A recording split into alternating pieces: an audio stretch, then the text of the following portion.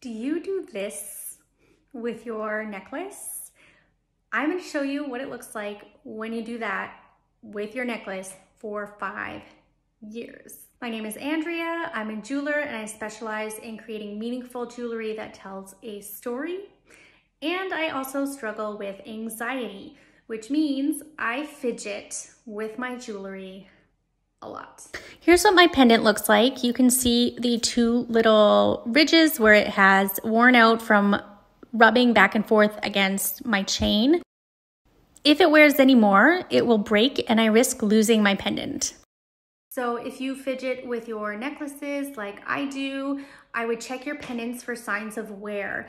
If it's made of precious metal, you might be able to replace the ring on the top before you lose your pendant completely if it wears all the way through. Drop your questions in the comments.